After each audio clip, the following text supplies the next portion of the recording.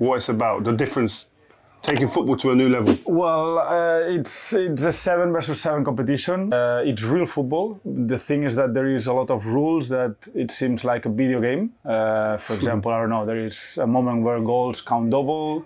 There is secret cards where the coaches, they can say it's a penalty or red card for the other team. It's a private league, 12 clubs, and the owners of those clubs are creators of content, streamers. Now we're going to LATAM, to Latin America, and we're starting there on 2024. Next step maybe will be France, UK maybe, Italy. So the idea is to expand and then creating the international competition where basically the biggest clubs of each league will participate there.